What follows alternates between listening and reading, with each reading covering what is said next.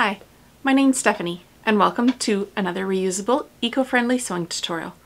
So this time we're going to be making bread bags. Now this is something that I've wanted to make for a while, but I've just put off on my list of I would like to makes. Just because I had other projects going on and we were still at the time buying bread from the store. So this is not something that was high on my priority list to make. As time has passed, this is something that I would really like to make. So today's the day. Here's what you're going to need.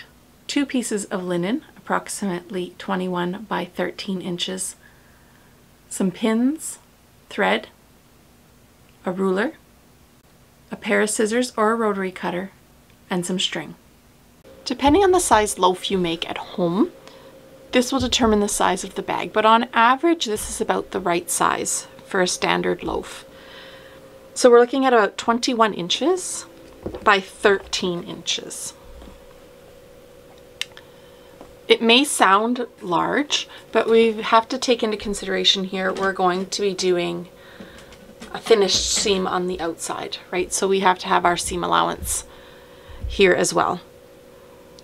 I'm going to start, because this is linen, I'm going to start and I'm going to serge all the way around my pieces. Now you can choose to zigzag if you don't have a serger, but I would suggest just doing that to finish your edges so that it doesn't fray.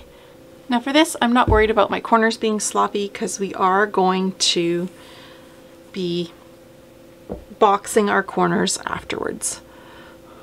So I'm going to line these back up. So we're just going to pin this all the way around. And then we're going to sew along the 3 edges again. Now I'm going to use the salvage end as my bottom. There we go. So I'm going to stitch around these 3 sides. I'm going to leave this nice finished side for my top seam. Now we can move on to boxing our corners. So we're going to open it up. We're going to try and line up our bottom seam with our side seam.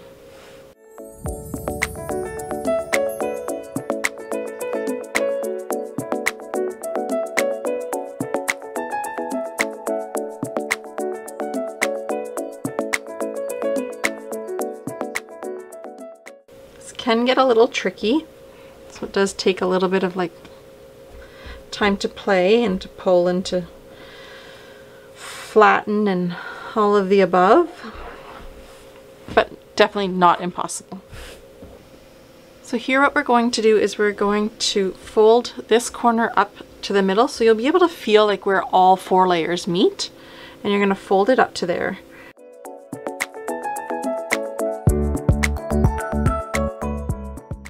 And with a fabric marker or a pencil, you're just going to mark, so I go like inside this little fold over and I just mark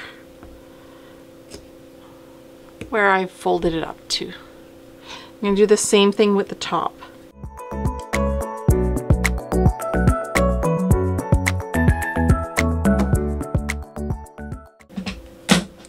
This will give you a really great view to be able to see where your line needs to be.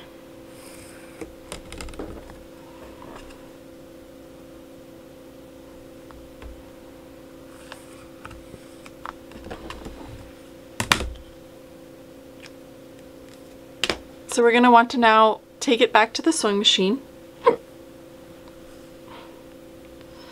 and just sew directly on this line.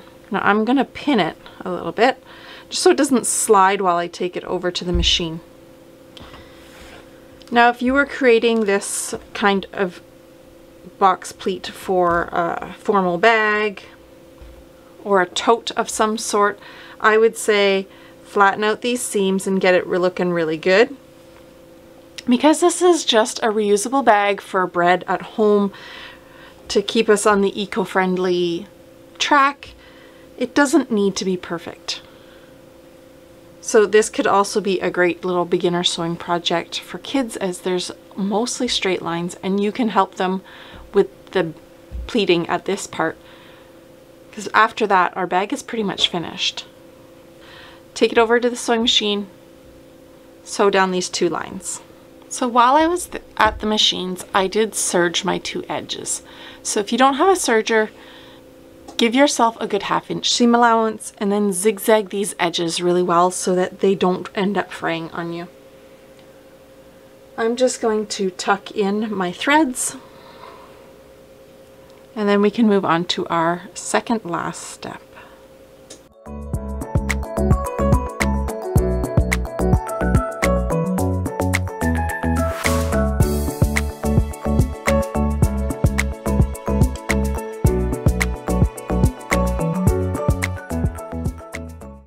We are going to want to finish off this top edge. So I'm going to use my good old-fashioned hack that I love. So we're going to want about a 3/4 inch fold over here. So we're going to want to double that. So we're looking at about 1.5 inches is where we want to draw our line.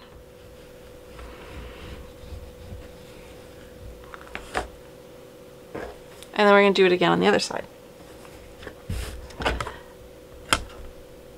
When we take this over to our sewing machine or to our iron, we're just going to fold this down to our line.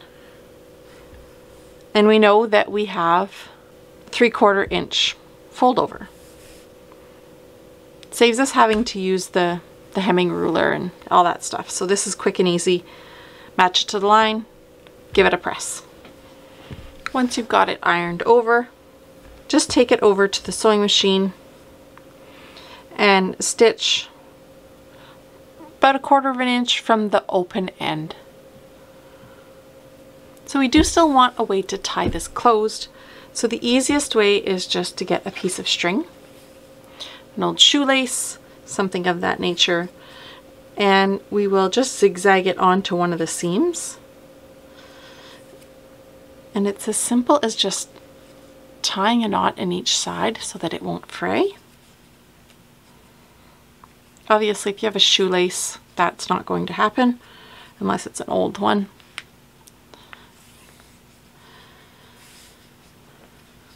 So I try and find the middle as much as possible, and then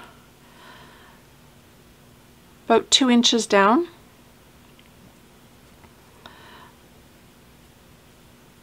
we're just going to zigzag across here, back and forth a few times.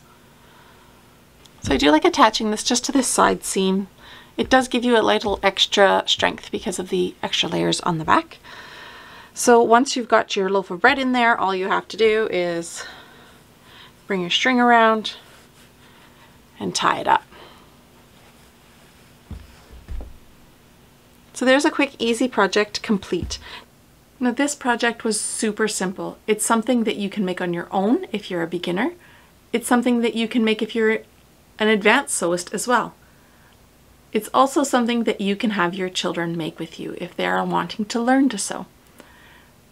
So as always, please like, subscribe, and hit that bell button for notifications of new videos when they come out. If you've liked this video and want to see more, please don't be shy to leave me a comment. Thanks for sewing with me.